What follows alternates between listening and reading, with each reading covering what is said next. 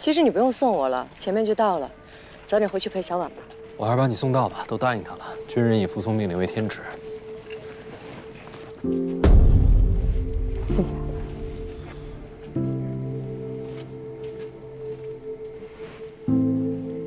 这么冷，披件衣服。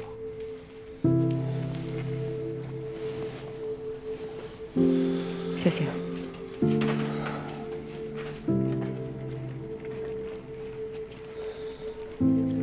张离，你跟小婉感情真好。你以前都叫我李姐的。对，理解。李姐，你冷不冷？不冷啊，你衣服不是在我身上吗？不冷就别老冰着张脸，你还是笑起来好看。我不需要谁觉得我好看。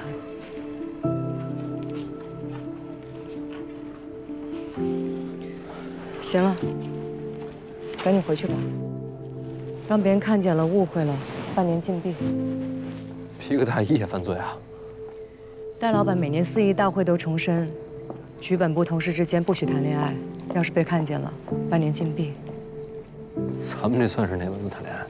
要是别人一口咬定我跟你这个有妇之夫不清不楚，恐怕你我连申辩的机会都没有。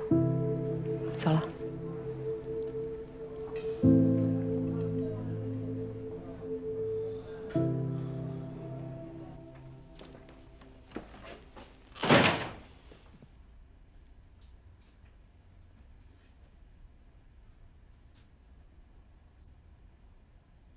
看什么？你不会是看上我李姐了吧？说瞎话也不打份草稿。那你怎么送我李姐送这么久啊？啊，把我李姐送上海去了？那你下回别让我送。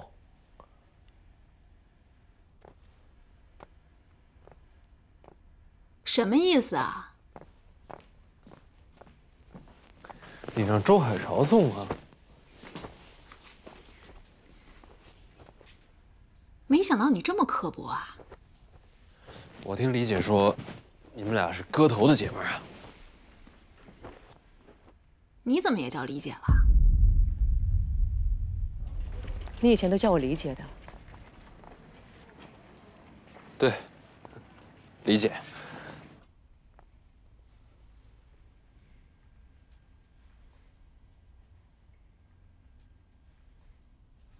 没怎么样，你姐不就是我姐吗？肖正国，这话说的够假的啊！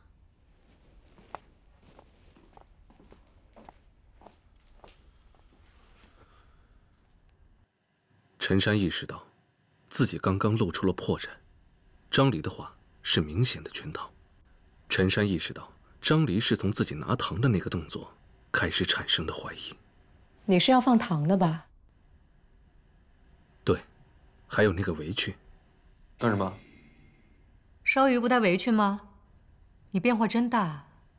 张离一定是见过肖正国做饭的样子。想到这里，陈山不寒而栗。如果张离不是军统的人，他到底在为谁工作？他会不会告发自己？陈山不知道明天等待自己的将是什么，一夜焦虑到天亮。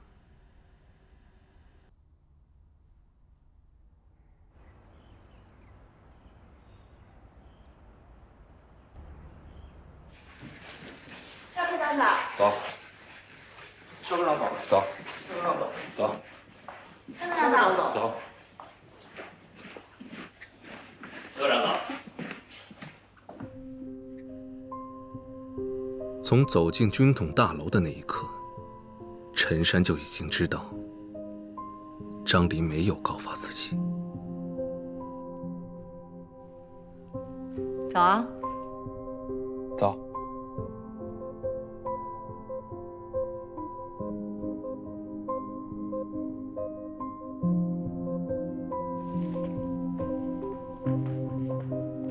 早，肖科长。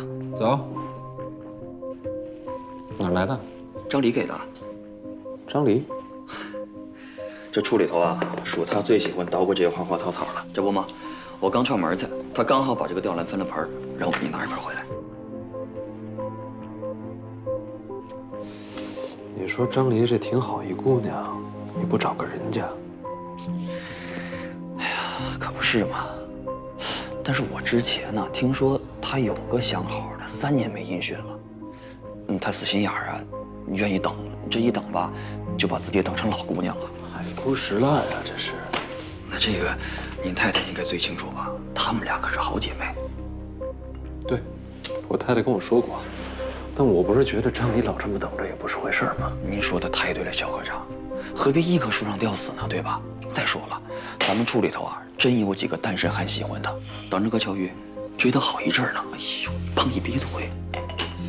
你对咱们处理这种事情倒是清楚得很啊，肖科长，处理啊，那就这么大点地儿，放个屁，大家谁都知道。哟，我给你打点水去啊。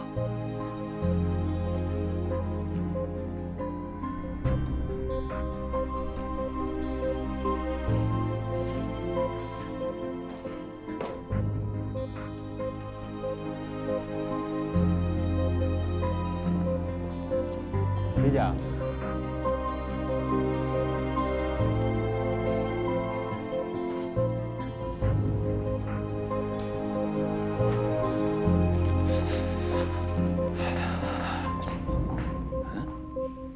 人呢？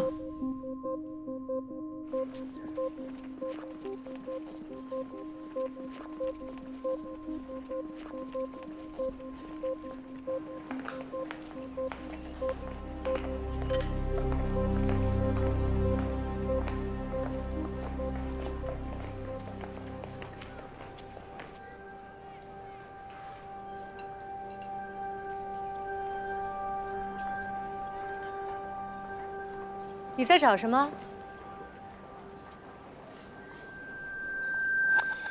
刚才在办公楼看见一个熟人走过来，就说下来看看。你在重庆的熟人我应该都认识，在上海的就不一定了。但也没准是我看错了。那你要继续找吗？我先走了。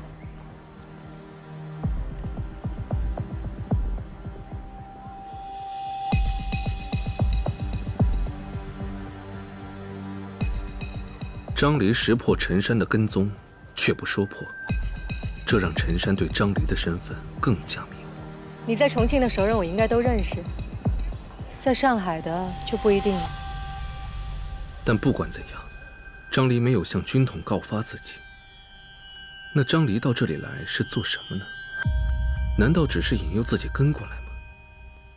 不像。望着张离的背影，陈山思考着。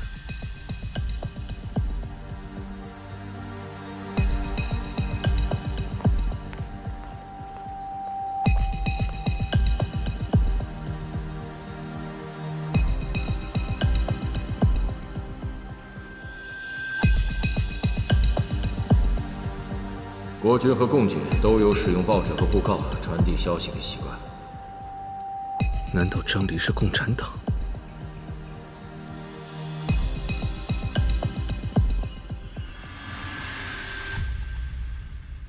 这个共党马象山今天由你秘密出局，一会儿你就去牢房提人。这是文件。老费，你说这共党也是中国人，这人宁死不屈也算是个汉子。至于弄死他吗？把他关起来，别让他坏事不就完了？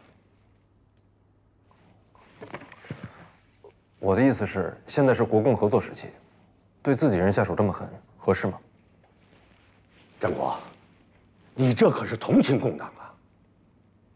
哎，坐坐坐。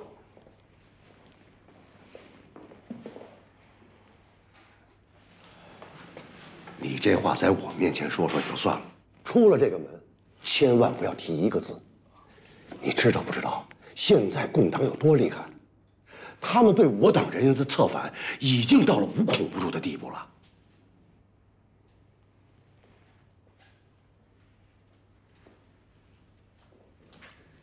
你知道吗？第一处上个月查了一个部门，这个部门一共有6个人，其中有5人是共党，戴老板呢，生怕这事儿传出去丢人，这才瞒着不让通报。共党这么厉害啊！把戴老板给气的呀！中共这是把军统当成自家的跑马场了呀！是。行了，你去吧。这事儿估计戴老板也没少干。那也生气呀！我点灯可以，你放火可不行。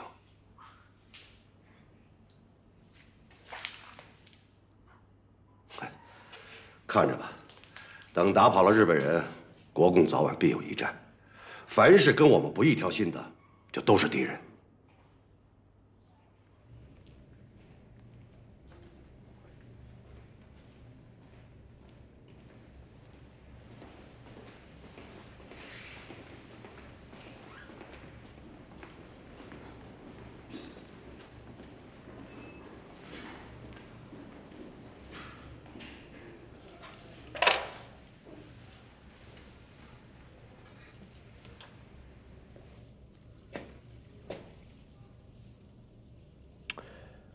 马向山，进来吃饭。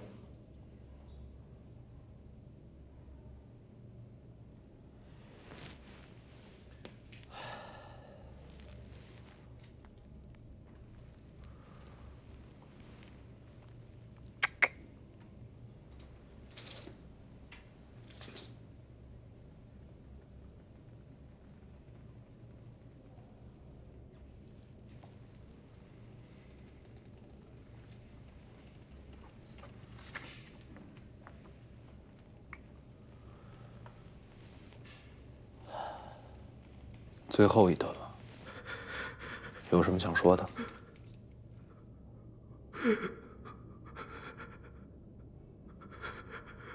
我很长时间没有见到我娘了，她一直以为我在上海做生意。我真的不是共产党，求你放了我吧！我娘一直在盼着我回家。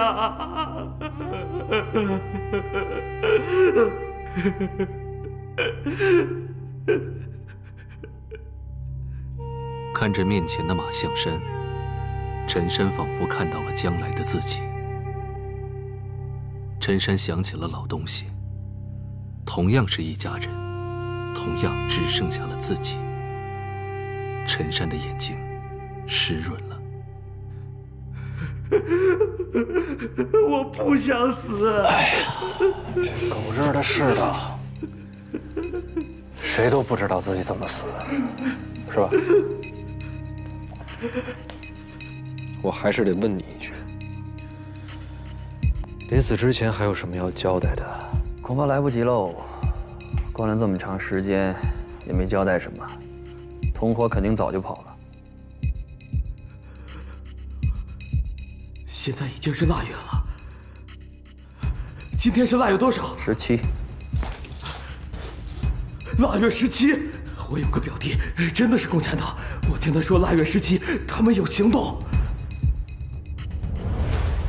马向山真的不是共产党，但他表弟是。这个表弟曾经到他家中借宿，他睡梦中听到表弟在电话中提及腊月17让老邓到新兴咖啡馆给一个蒲公英送一部电台。根据我的分析，这个老邓很可能是联络员，而这个蒲公英呢，是咱们军统内部潜伏的共党。至于蒲公英具体什么身份，他就不清楚了。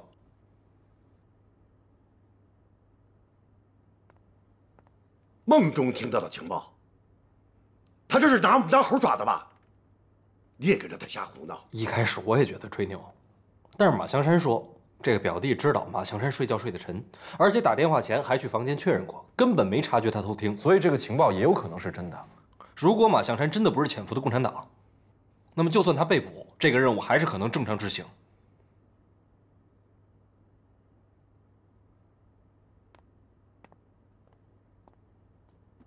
老费，你看这样行不行？我把他口供给改了，我把睡梦中听到改成偷听到。这样这情报万一是真的，咱们立下一功；如果情报是假的，咱们就说马向山谎报军情是为了伺机越狱，到时候再给他毙了，不就完了吗？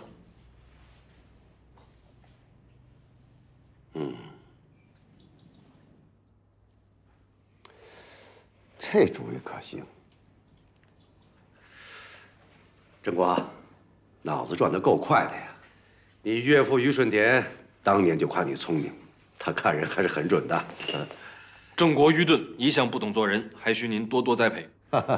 好，我要再去见一下马象山，再做决定。哼，我送您。哎呦，怎么了，老费？哎呦，这每次要变天儿，这关节炎就要先发作。哎呀，看来这老毛病得带到棺材里去了。没事吧？啊，没事没事，我慢慢走过去就行了。我送你吧。啊，不用不用，你忙你的去吧。啊，我没事。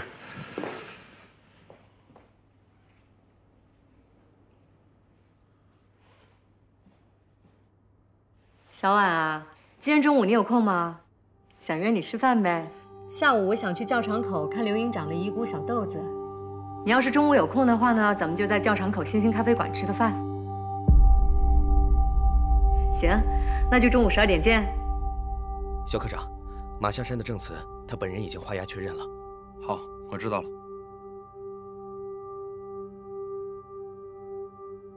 哦，行，那就中午见啊，挂了。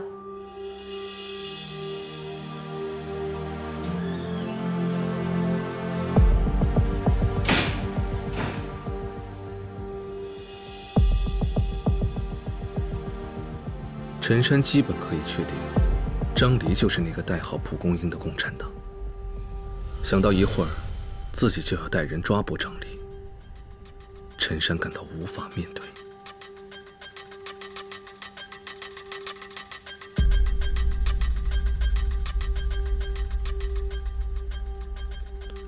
陈山对自己刚刚的恻隐之心感到非常后悔，保了马象山一条命，却要搭上张离一条命。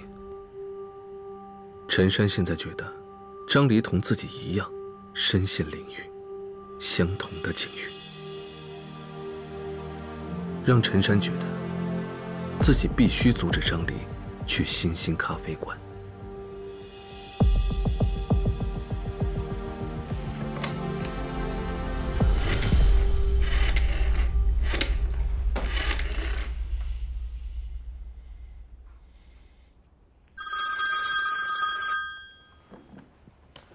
喂，你好。啊，是我，郑国。今天中午你能不能过来一趟？怎么了？我约了李姐吃饭。那正好啊。是这样，老费关节炎犯了，你看你能不能给他送点药过来，然后你再跟张离一块吃饭。嗯，这倒是可以。你们约在哪儿？星星咖啡馆啊。远了点儿。我知道有一个后市坡新开的蕲春西餐厅，生意特别好，听说是德国请的大厨。要不然你们改在那儿，我帮你定位子。嗯，听上去还不错啊。那这样吧，我一会儿先来你们处理，然后再跟李姐一块儿去。哎，你可能11点之前就得出发，要不然张离就提前去教场口了。嗯，好，我知道了。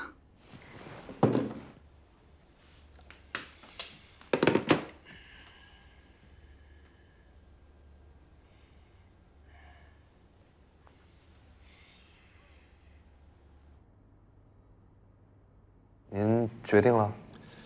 宁可信其有，不可信其无。你不是说了吗？大不了让马象山自己背锅，就让他再多活一天吧。你马上带队出发，包围星星咖啡馆。电台这东西目标不小，一有可疑分子直接抓捕。好。现在对你的甄别结果还没出来，总有些人背后说你的闲话，再立新功才能堵住他们的嘴。我明白。哎。那您说，咱们出去的动静是不是应该小一点？如果这蒲公英就在咱们楼里边，动静一大了，对方必有察觉。嗯，你考虑得很周全，让你的手下分头出发，到了新兴咖啡馆附近，再集中布置任务。好。哎，对了，小婉今天中午过来看您，她知道您关节炎又犯了，说给您带点药过来。这孩子还真是心细呀。还有啊，他今天中午约了别人吃饭，我帮他订了蕲春西餐厅的位子，您帮我转告一下。好，我知道了，赶紧去吧。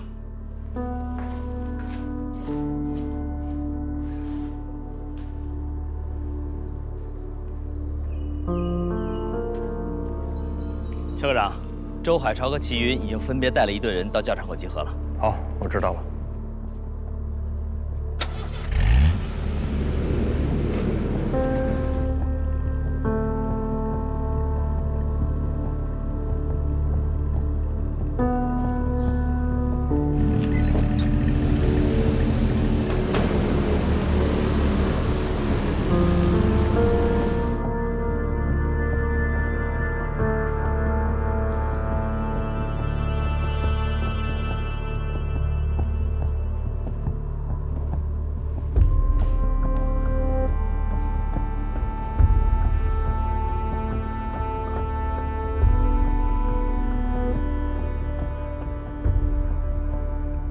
干爹，以后这药啊，你得常备在身边。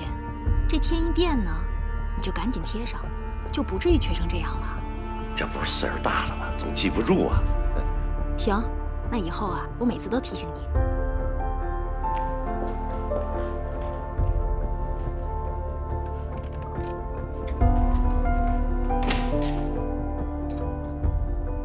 好啦，那我去找李姐吃饭啦。去吧，汽车西餐厅，郑国说已经给你们订好了位子。嗯，那我走了，干爹。好，去吧。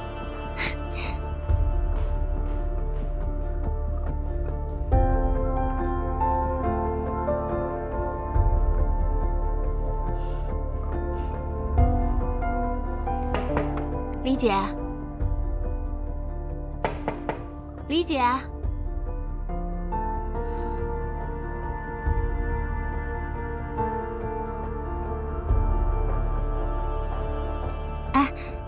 你看到李姐了吗？李姐刚才请假了。她走多久了？大概10分钟吧。10分钟。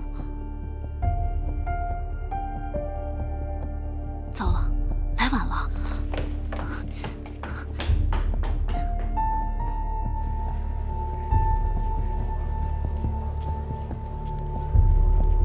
来个花卷吗？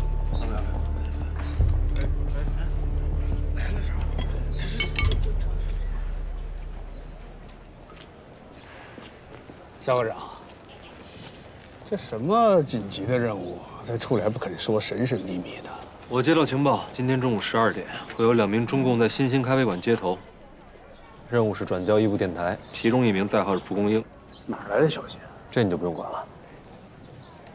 肖科长，这次回来，你像是变了一个人啊，说话这么硬气。周海潮，等你有本事的时候，你就会有底气，有了底气，就会硬气。一定要等到取箱子的人拿到后，我们才能动手，要保证人赃俱获。明白。不过也要注意，不要闹得动静太大，毕竟国共合作时期。徐李龙，跟我来。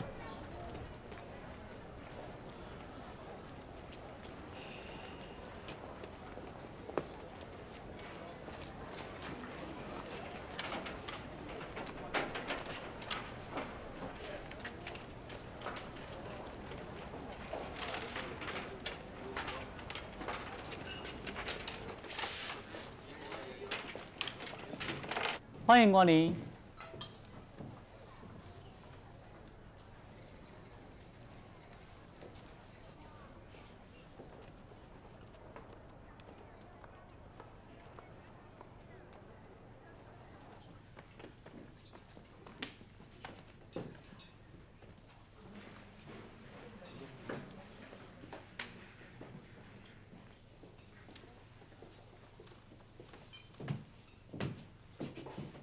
给我来杯咖啡。嗯，好的。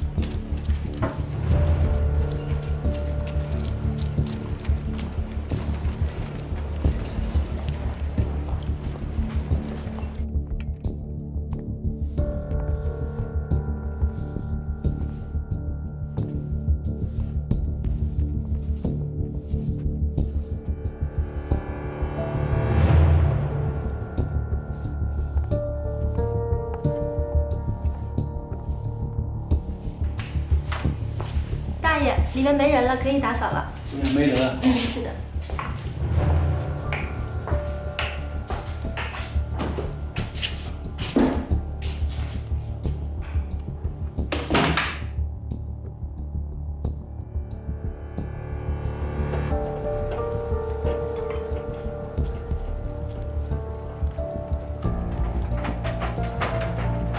他怎么来了？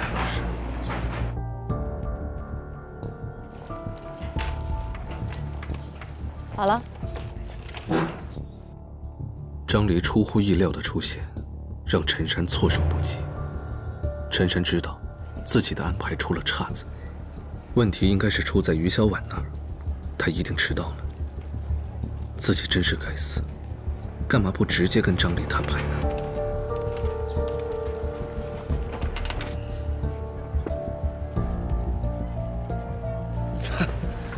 这林子大了，真是什么鸟都有啊！这下麻烦了，到处都是军统的人，眼睁睁地看着张离提着个箱子走进来。陈山知道，现在唯一的办法就是阻止张离拿到那只装有电台的箱子，走出星星咖啡馆。您这边请。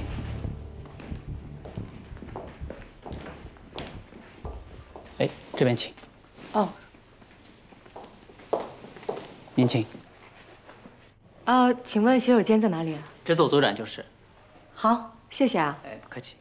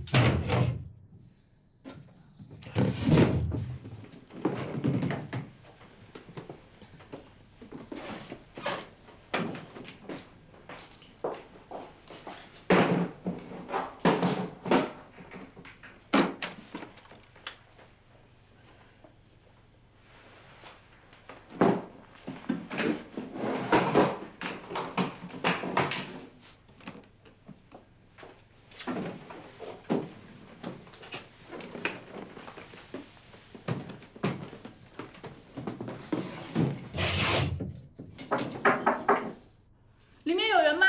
有人，稍等一下啊。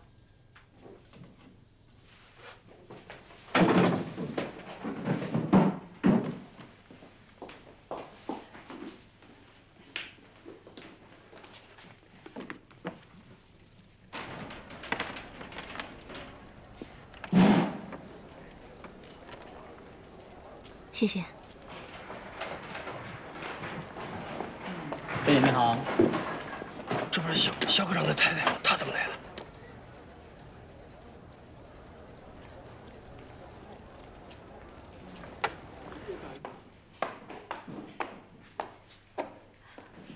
李姐，不好意思啊。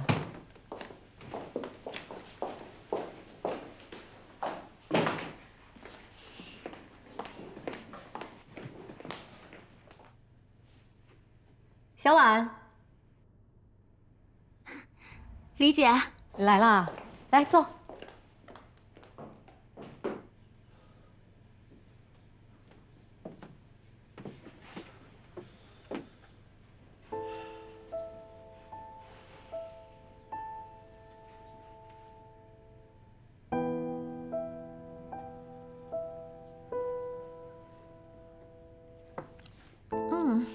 太好吃了吧！都怪我晚了10分钟，害得我追了你半天。你是说肖正国知道我们到星星吃饭，建议我们换个地方去蕲春西餐厅吃啊？位置都定好了。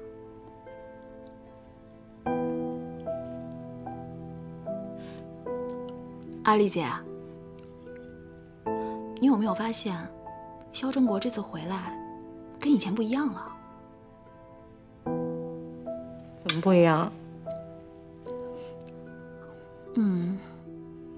我结婚那天，加上他去上海之前，我们俩相处总共不到半月吧。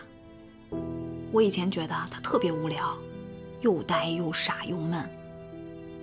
但这次回来呢，我发现他变了，还挺有男人味儿的。我之前就说过，我不建议你在不了解人家的情况下就跟人家结婚。父王的旨意嘛，结都结了，慢慢相处呗。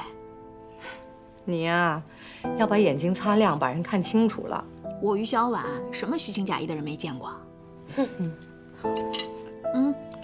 这箱子干嘛呀？我一会儿不是要去看小豆子吗？给他带着点衣服啊、书啊什么的。哦。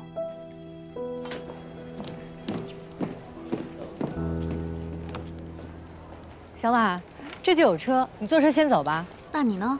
我这离得近，我走过去就行。那我先走了。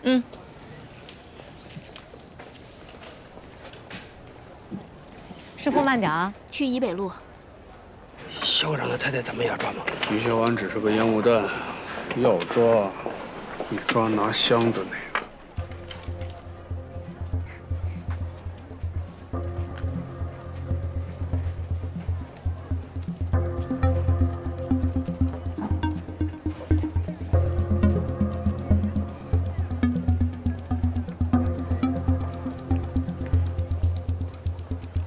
小姐，请问有什么需要帮助的吗？我想接个电话打一下。好的，请。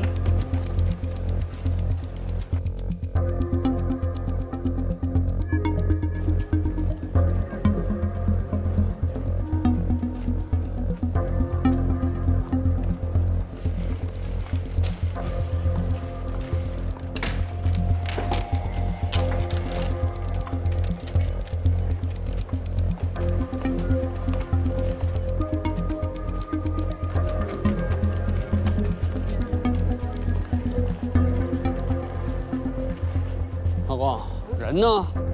一转眼就不见了，和见了鬼了似的。愣着干什么？分头找。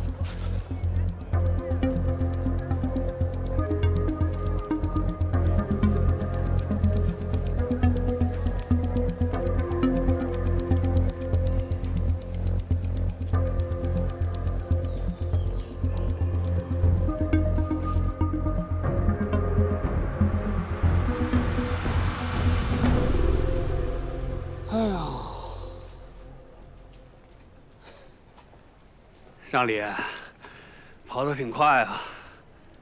周副科长，咱处理真是藏龙卧虎，藏得很深呢。我不太明白你在说什么。不明白？那你跑什么？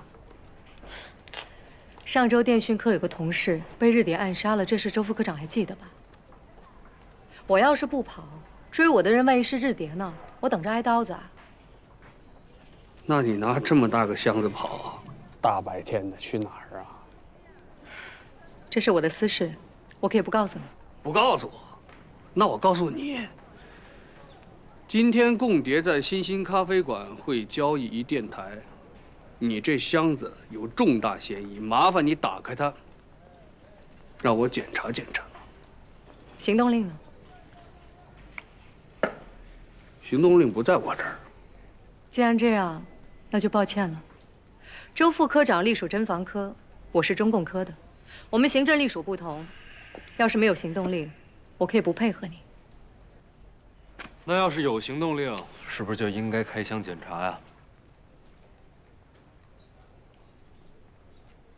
肖科长，李姐，不好意思啊，都是公事公办。那如果这箱子里没有你们要的东西，肖科长打算怎么向我赔罪啊？你想让我怎么赔罪啊？我想让你怎么赔都可以吗？只要别让我死就行。我可不想让于小婉当寡妇。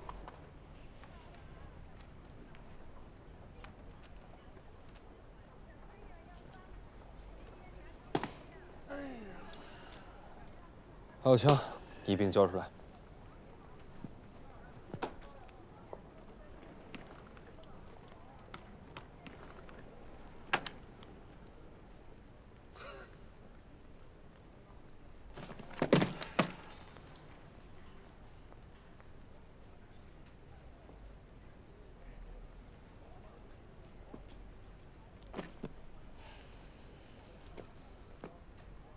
肖科长，你输了。哎呀，愿赌服输。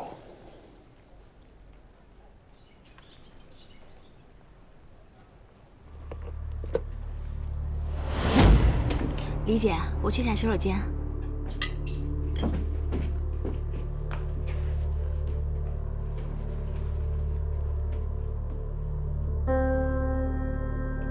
张离，不要做任何让人怀疑的举动，只是听我说就好。你怎么会在这里？我知道你是来做什么的。要是不想被外面的人人赃俱获，就按我说的做。你手边的箱子会要了你的命，你必须告诉我另外一只安全的箱子在哪儿。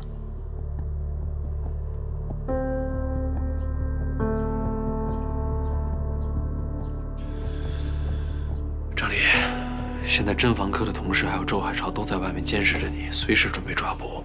你要是贸然出去的话，你跟箱子都保不住。你明白现在处境的话，相信我是唯一的选择。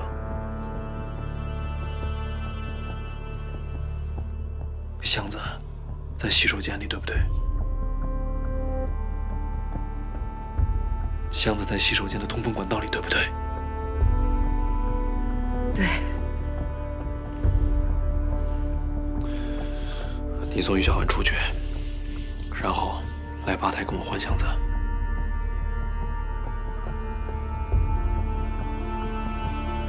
好。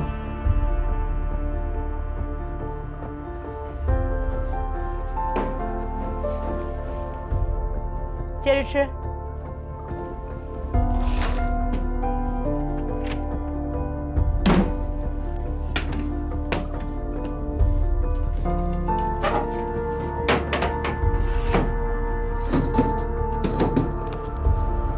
小婉，这就有车，你坐车先走吧。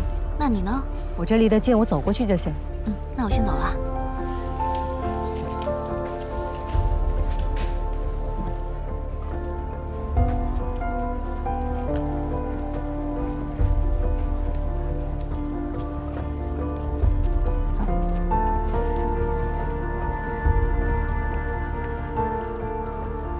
你好，小姐，请问有什么需要帮助的吗？我想接个电话打一下。好的，请。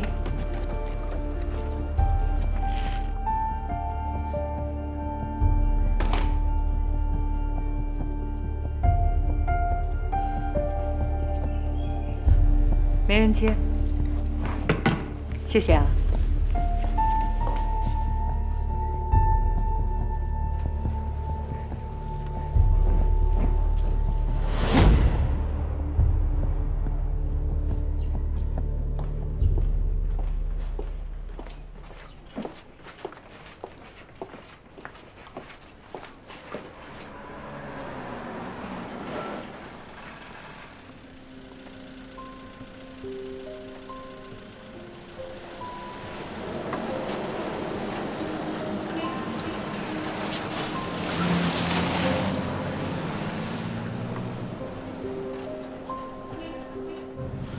怎么样？想好怎么让我赔罪了吗？你别嬉皮笑脸的，开车看路。你到底是什么人？那你呢？现在是我问你。别那么凶，做人要学会知恩图报。现在说起来，我是你的救命恩人。